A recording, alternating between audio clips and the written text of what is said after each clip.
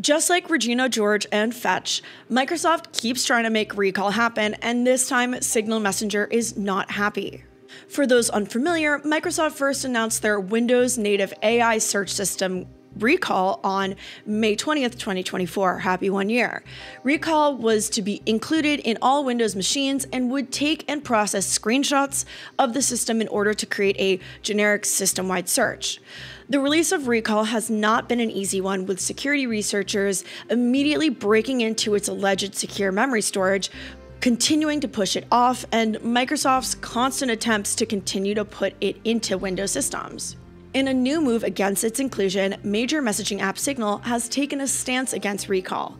On April 10, 2025, Microsoft announced that it would move forward with its inclusion of Recall in Windows 11 systems, and the entire universe groaned. Signal announced that in response to the concerns about the safety of the screenshotting and processing of content on Windows machines, they will be preventing screenshots in Signal Messenger on Windows machines by default. Signal officially writes, "If you attempt to take a screenshot of Signal Desktop when the screen security is enabled, nothing will appear. This limitation can be frustrating, but it might look familiar to you if you've ever had the audacity to try and take a screenshot of a movie or TV show on Windows."